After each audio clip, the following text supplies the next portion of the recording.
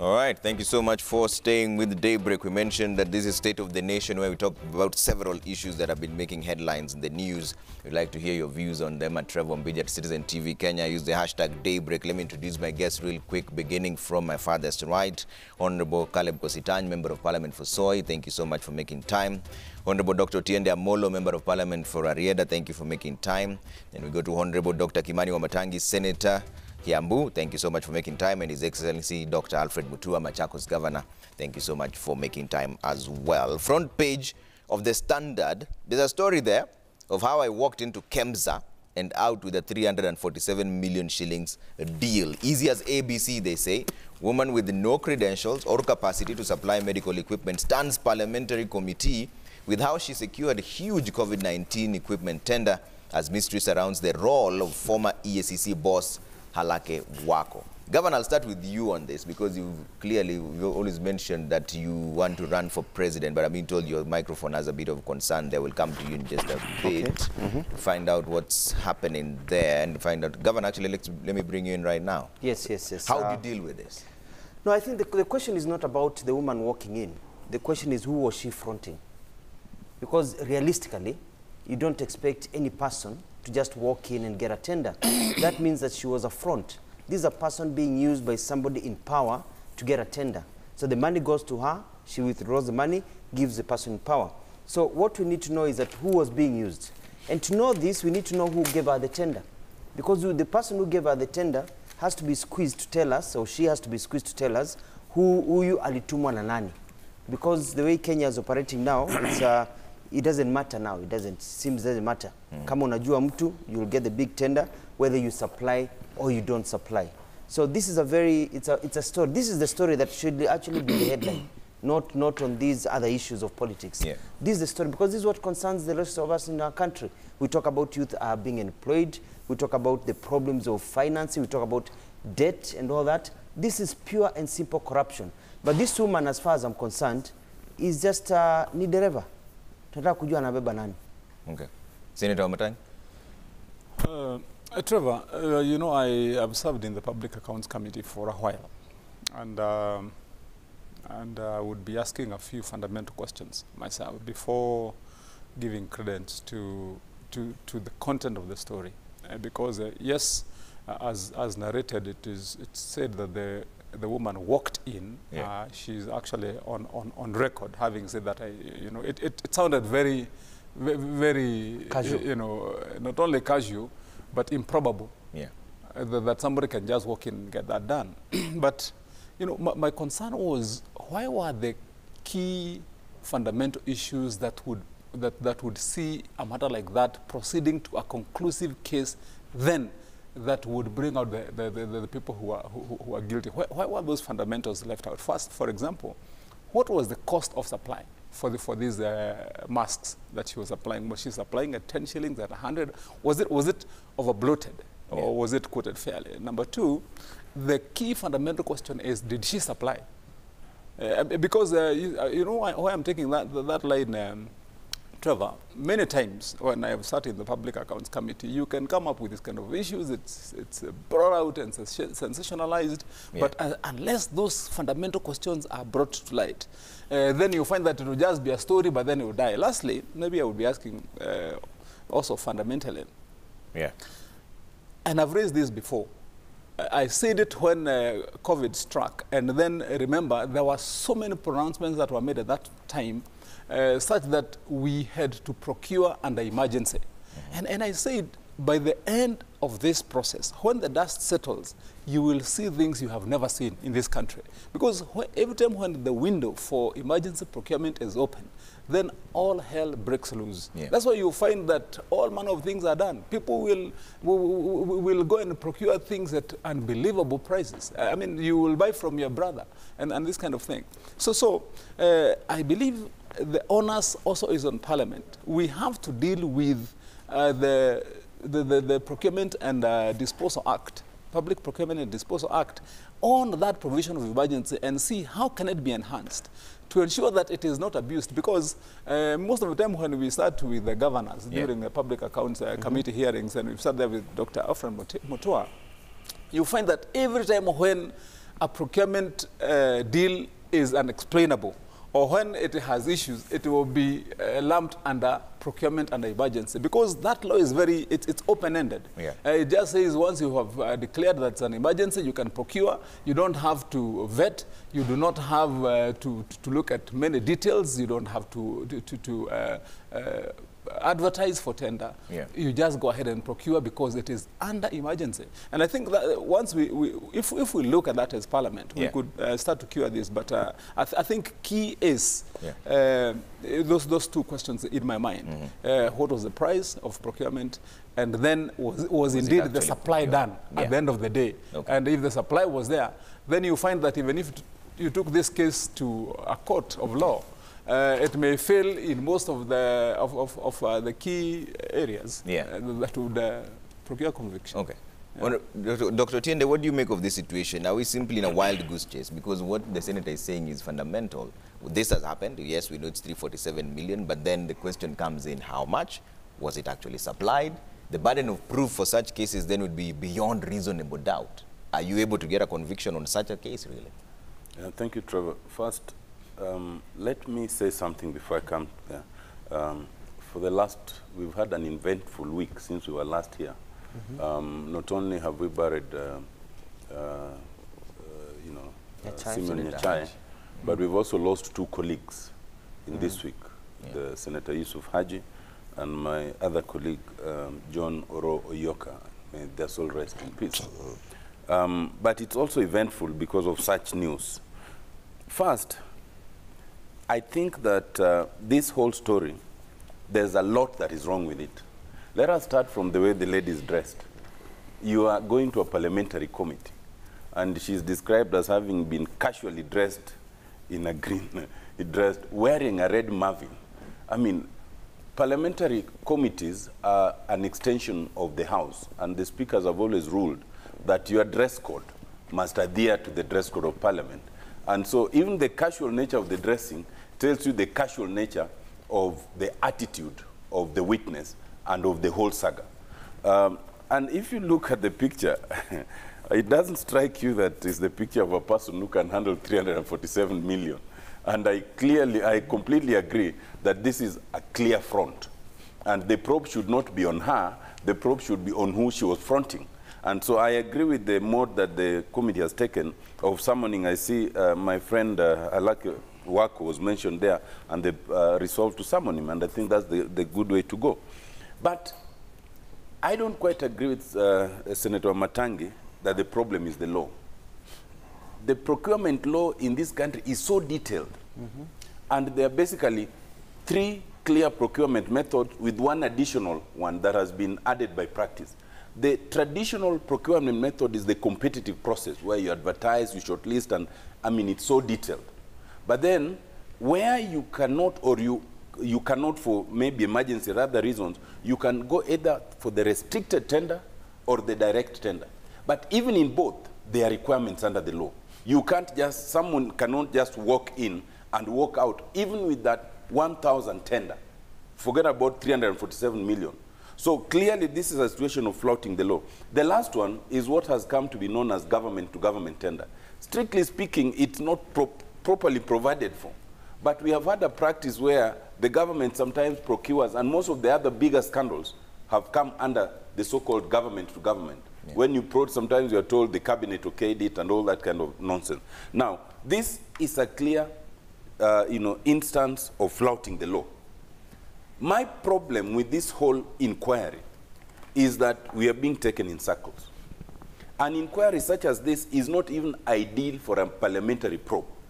Because in the nature of the parliamentary probe, and I sit in the Public Accounts Committee, the process is so long, and it is not a criminal inquiry. It is a public accountability inquiry. And once the report is done, then it has to be brought to the floor of Parliament, and it takes time to be processed, and it can be amended. And our Parliament has had a history of amending such reports to remove the sting. And even when it's adopted, it still goes back to the criminal entities. The fact that we are in this situation and no one has been charged is an indictment of ESCC and the DCI. Okay. Honorable Kositany? Trevor, this is a story that has been going on for long. And I agree with my colleagues here that this lady, Zubeda Nyamlondo, is actually fronting for somebody. If you look at the comments by the chairman of the PIC committee, he says, you are either extremely brave or naive. Let me remind you that if you want to lie, you better have a good memory. Are you aware of the repercussions of not telling the truth or trying to take the hit on behalf of another person? My advice to Zubeda is to unveil the curtain and let us know who is behind the curtain, who actually dropped her at KEMSA. You can even see from what she said there. Because we had a pre-qualification, I walked there and met Procurement Director Charles Juma and told him I wanted to supply masks. I went back the following day with samples. There was no written document. She's actually being fronted by somebody. And these are people who are very powerful. Remember, Trevor, that when this whole saga came up, His Excellency the President gave an undertaking that within 21 days, he wanted this investigation over. I think we're well over 90 days now. And as Otienda Molo says here, we are just being taken in circles. Ideally, this should be a matter with EACC and DCI, and people should be in court for this, because this we cannot allow to have such issues going on within our country. It's actually very sad. Governor, are you not concerned when we're talking about the two legislators are saying this squarely lies with EACC and DCI? One of their former bosses has been named there, the EACC CEO. Should we be concerned when that sort of level of accusations start to crop up? I think the concern we have is how long it takes for things to unravel in this country. It's a very good trick of letting cases drag forever, letting investigations drag forever, so that people forget, get into the political bandwagon, and then the story is just swept under the table. It's a big concern. For me, you say you're pre-qualified. How many other people are pre-qualified? The law is very clear. Even if you're pre-qualified, there has to be a sense of competition. There's competition. If you're pre-qualified, you go there, 3 or 4 of you, then there's actually a tender committee, but things are done speedily. It can all be done in a day, but you cannot be by yourself. Which means, yes, we may blame EACC. The question is, we need to find out from EACC, have they really concluded? Did they do anything about this? Is the file seated at the DPP's desk? What has happened all that time? It's been in the public, the KEMSA billionaires and all that. But we come back to the end of it. I mean, there was a question about how she's dressed. I don't know. I think she's dressed, you know. She's dressed. She's walking out. She's wearing a hat on top of her head. I don't know whether Wananchi can see this. But she's okay. She's dressed. The point is, it's not her dressing. The point is, even the way she's talking and the way she's moving, her demeanor according to the picture and the news yesterday, is a person who feels protected. Amambo endo useme hiyo itaisha. Is somebody who feels that nobody can touch them. And therein lies the problem. We need to know who is it. And who is this who is protecting her? And is this just a sham, as has been said by Mheshimiwa here? Is this just another sham? And at the end of the day, we'll forget about it. Senator Matangi talked about changing the law. Kenya has one of the most bureaucratic systems of procurement in the world, compared to the developed nations and even the tech economies. And it is these procedures that actually open up for corruption, because you find that all these stages help us hide things. So more legislation will not help. What we need is to see people locked up, chap, very quickly, you know? And I've always said that the way to defeat corruption, and when I take over this country, God willing, we are going to change the way corruption cases are handled. When I run for office, and when there's a petition, it has to start and end within 6 months. Why is it that corruption cases have to take years? Why can't we have a special court, special judges? When you are accused, from the time unawekwa pingu to the time the case is over, is 6 months. We'll be done with this case. Would now have moved to other things. Then people would now feel what they called the sting. But Senator, even if what the governor is saying was implemented, that you're done with this in the next 6 months, it will still give another loophole. The investigation will be shoddy, and it will be easy to throw away the case, because the burden of proof now lies with the accuser. Trevor, that's precisely the point that I'm making. And that's why you find that, that most of the biggest scams in this country, starting from Goldenberg, all the way down to any other scam you would name. That's why you find there are absolutely no convicts. Nobody is taken to is held to account. Reason? It just becomes a theater. It's a show. Because as you are going to publicize the story, people will tell the details, but the story they are telling, the details they are revealing, the content of the story is not pointed at getting a conviction, at going to the heart of the matter. You know, it is just intended to be for public consumption. Because if you do not ask and deal with the fundamentals that will then make sure that those people are held to account. I mean, if for goodness sake all these things that are said that this process followed, and you can see from the onset that something is not right. But you know, if, for example, even ask yourself, when we are saying that we are summoning the EACC former boss, look at the trajectory that is taken. So supposing at the end of the day, Trevor, supposing he comes and says, yes, I helped her to go and procure a loan from First Community Bank. So is that a crime? You know, I mean, so what you would be looking at is look at where is the crime, and raise those issues and ensure if these guys came, they were given a tender, whether they were qualified or not, at an exorbitant price that is beyond the market rate, where other tenderers would have given a better deals, then you go for that. If these people tendered and were given 348 million to supply 1 million masks and they supplied 100,000, then you go for the crime. You get what I mean? But otherwise, the rest of the details is just supposed to feed into public, psyche, and people will feel bad and cheated and stolen from. Then the following morning, you meet the thieves looking for another new scandal, because the way we deal with this kind of scandals is just scandalize them, publicize them, to give people a way to walk away with. Because people say, oh, it was said, it was seen, it was, it was talked about. Parliament looked at it. It even went to court, but the matter was lost. Why was it lost?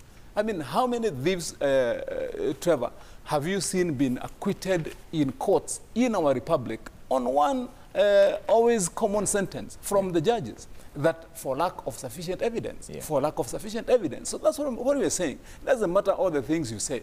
And I would say to my potential president, yes,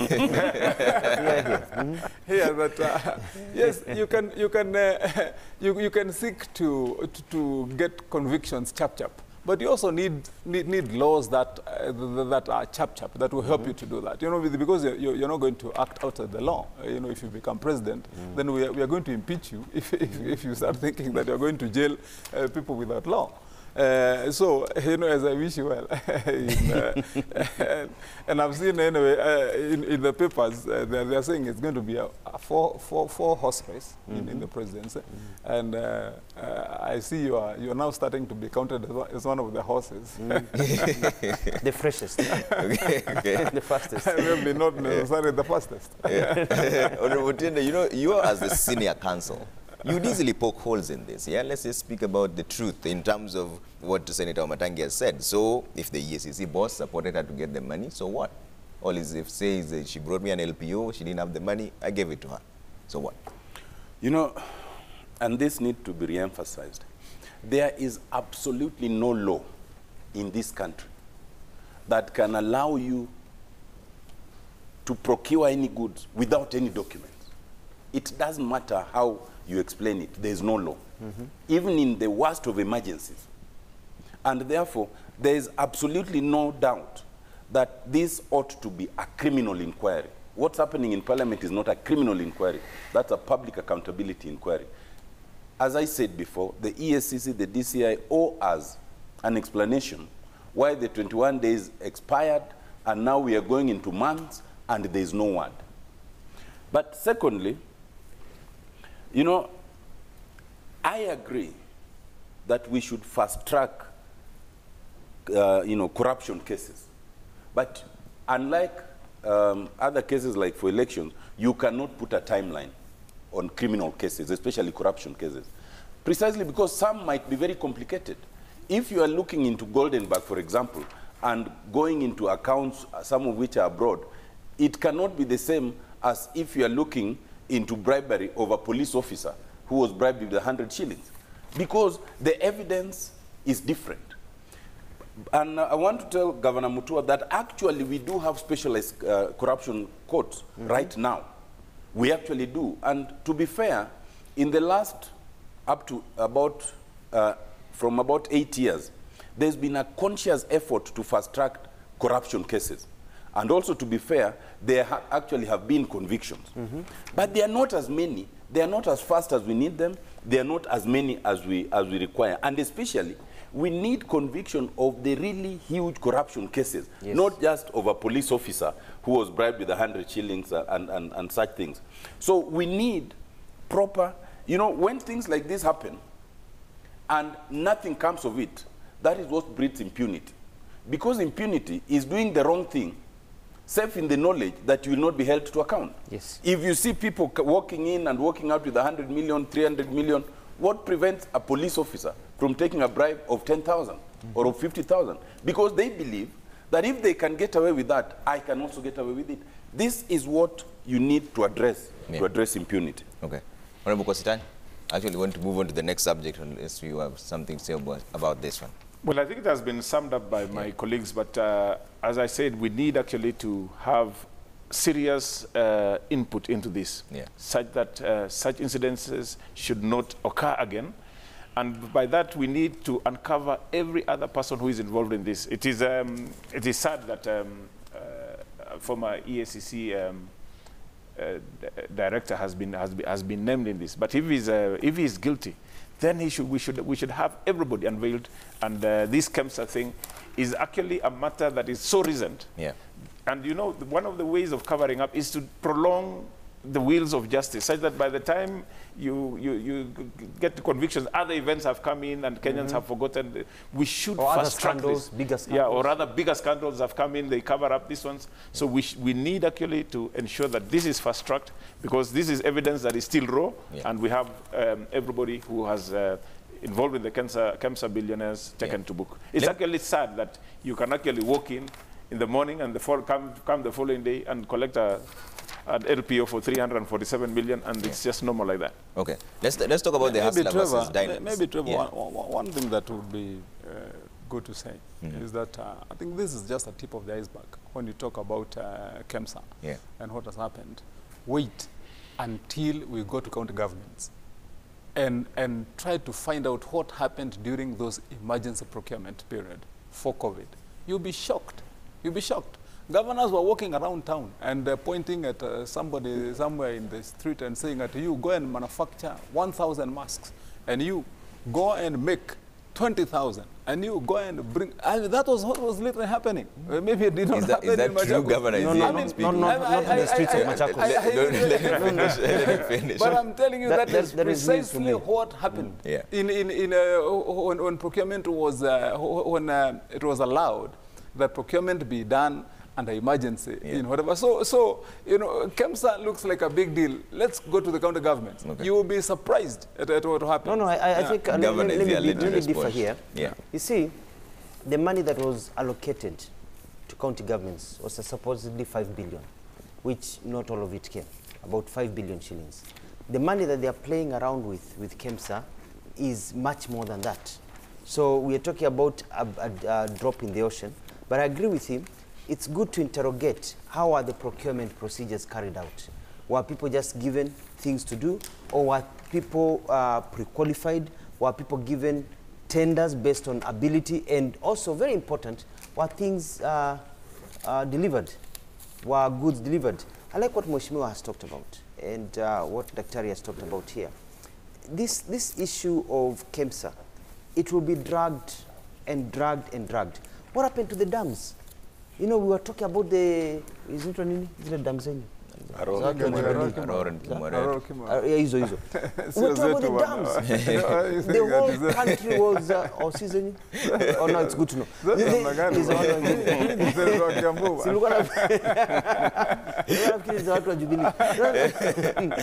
you find that there was so much uproar about the dams. The whole country was aghast. It was in the New York Times. Everybody was talking about the dams. What happened? Hiyo ikakuja story kubwa ikaisha, tukashika ingine. hii itakuja itaisha, tushike ingine.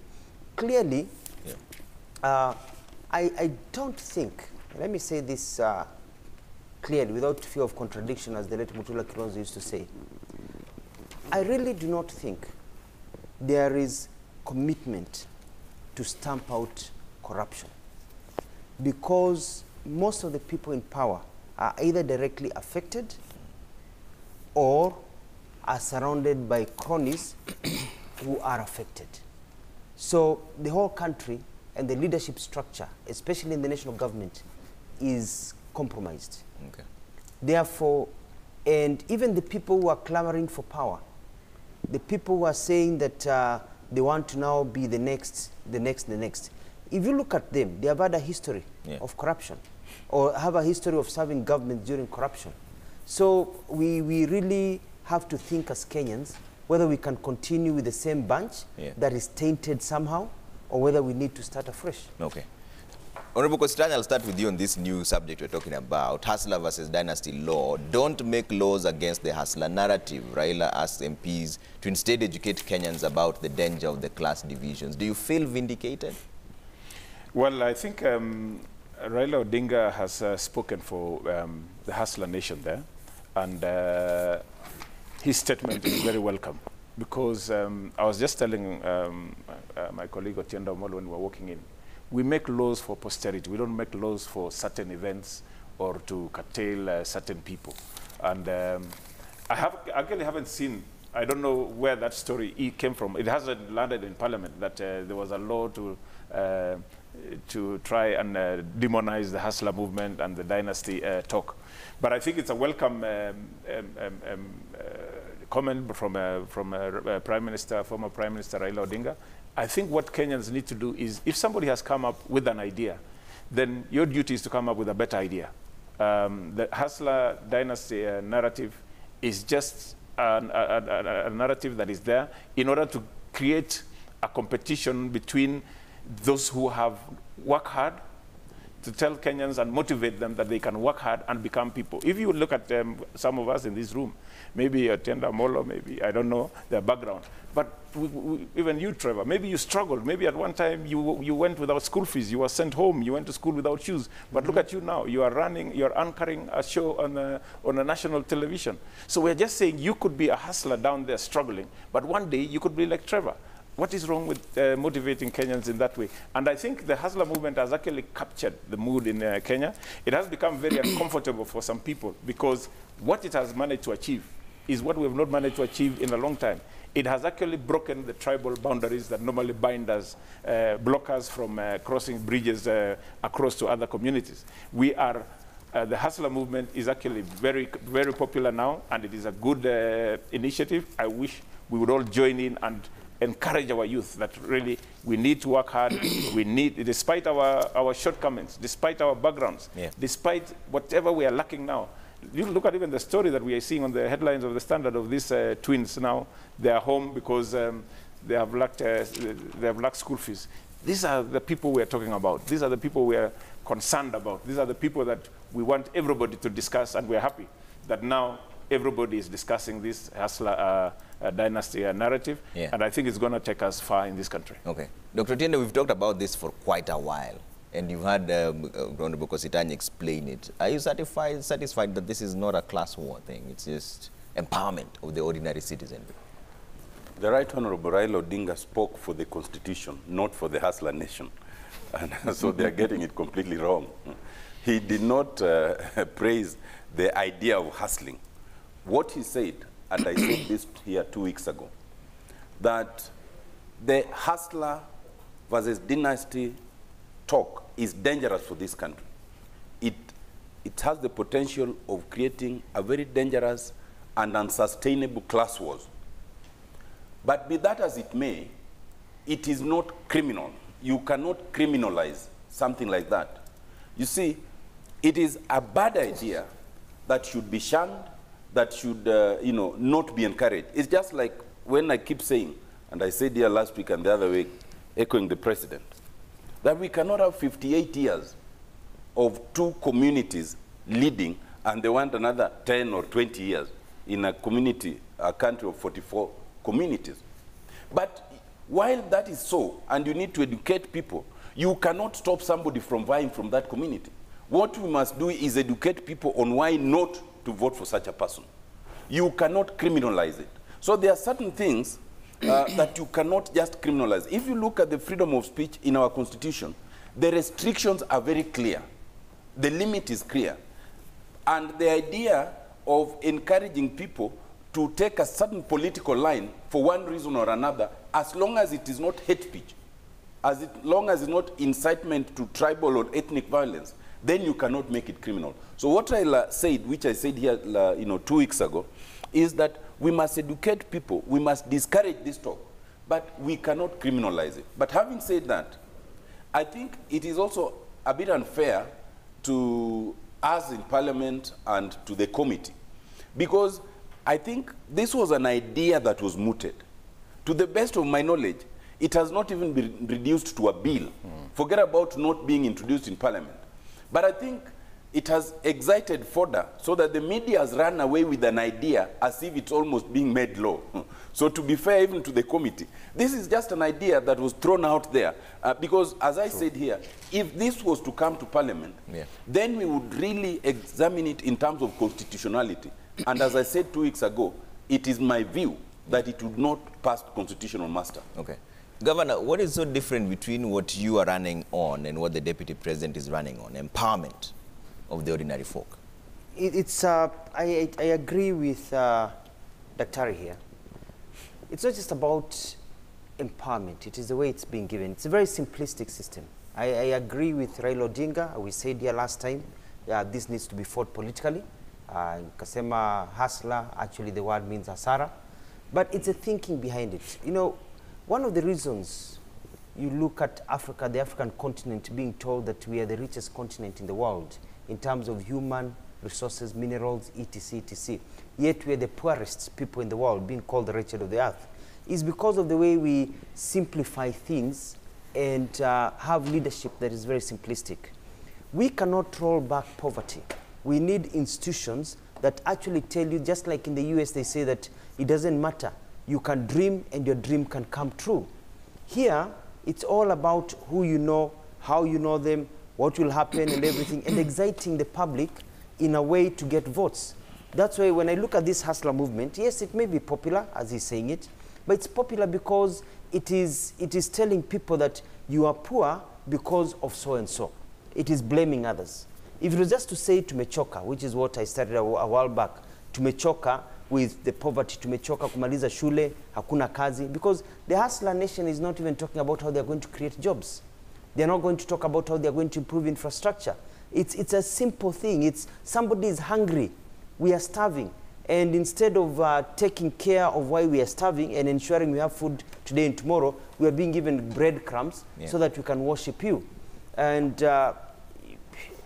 you know, we were talking about this before the show began. President Uhuru Kenyatta has appointed people, and maybe you'll come to that later. We'll touch on that. Come to that. But Uhuru Kenyatta has been in power for so long. And having worked for Mwai Kibaki's government myself, I saw the things that we used to do to roll back poverty.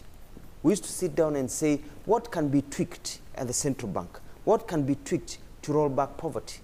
I don't think Uhuru Kenyatta's government has been able to do that as well as we did during Kibaki's government. And yet he inherited a lot of people in Kibaki's government.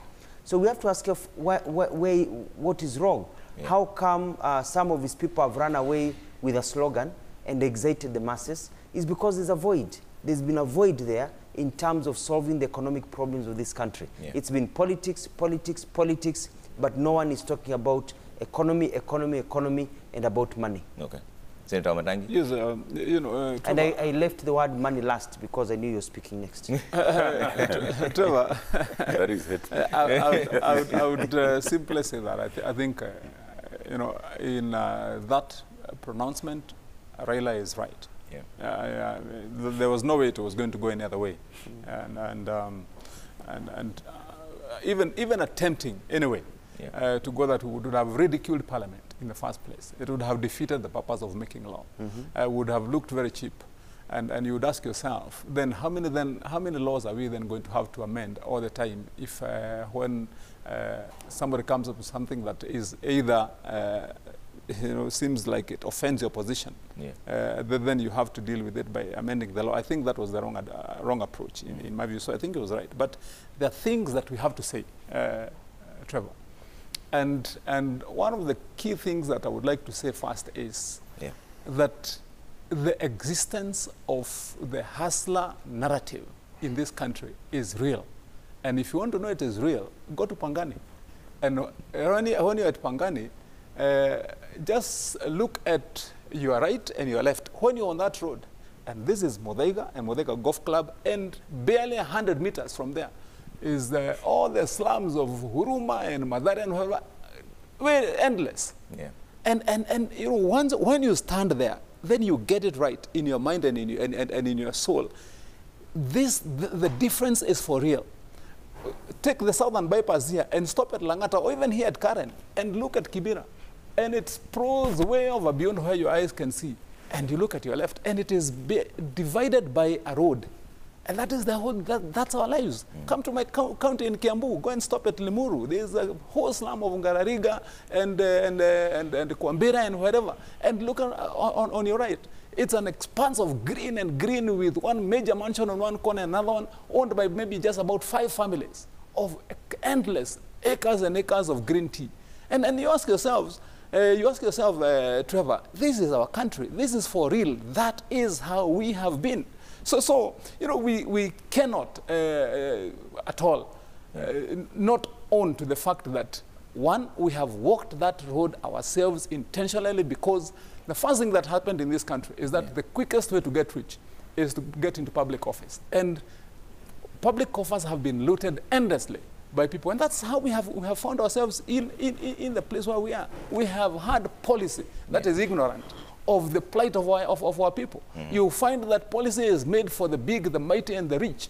And they are the ones who get appointed into offices. So they go ahead and propagate the same. So that must be said. Okay. The danger in this narrative is one, it is the perception. And that is what has got to be dealt with. If it is misapplied, if it is misconstrued, because politics mostly is perception, if you individualize it and personalize it and start saying that Trevor is a dynasty and so is a dynasty, then you lose the whole thing. Okay. But addressing the issue of the separation, and I said here in this show, it is on official world records that Kenya is number 21 in the whole world in the inequality gap. We are the number 21 country in the difference between the haves and have-nots. Yeah. And so, Trevor, if we talk about it positively, that we are saying that what we would need to do is to sensitize government, sensitize policymakers, readdress ourselves and say that we need to close this gap, then we'll be going the right way. But then if we are saying that this guy here, he's a dynasty because he's whatever, and his father was this, and his grandmother was this, then you lose the whole narrative. Okay. And I think that's where we go wrong. Let me make this point because we've been there. You remember that when we have had to fight amongst ourselves, either because of resources, because of land, because of what. And this is evident in 2007, 2008. It is what politicians said that drove us to where we were then. Near to their base. And so we would have to caution, the propagators of the hustler narrative that they risk big time. That if they do not make sure that that message is understood and sold right, that they would find themselves having started a fire, an inferno, that cannot be stopped, that will burn this country. Kositan, how are you navigating that very thin line between incitement and just speaking about the truth to the nation? Well, we actually don't have a thin line to navigate. It is those who are trying to demonize the hustler narrative that are struggling to try and demonize it. But for us, we know exactly what we want. Our narrative is about empowerment. It's about bridging the gap that Honorable Wamatangi has so well put it very well. That is exactly what we want to do, bridging that gap so that there is no more the haves and have-nots need to come closer to each other. What we actually need, what we're actually talking about is the small person needs to be comfortable for the rich person to be comfortable. That is a gap we need to bridge so that we don't have suspicions when you're driving and you see somebody walking towards you and you think this one is going to bug me. If we can bridge that gap, then we're going to, those who have are going to be comfortable, and those who don't have, who have little, will also be comfortable. And we need to come up together and stop trying to demonize this hustler movement, because it's already rolling, it's already on the move. Let us all try and work in our own different ideas. We're not saying that those of us in the hustler movement have the best idea. Maybe anybody else, like we have a potential presidential candidate here, he should also come up with his ideas alongside ours and let Kenyans now choose who has the best narrative for us to run with. Okay. I have to take a quick break here. When we come back, we're talking about a different kind of alliance that is happening now. There's an alliance where NC leader Musalia Mudavadi and Ford Kenya leader Moses Wetangula, they want now ODM leader Raila Odinga to support a candidate chosen by their new alliance to run for presidency. We'll talk about that in just a bit, but keep your views coming through at Trevor Mbija at Citizen TV Kenya. Use the hashtag Daybreak. We're back shortly.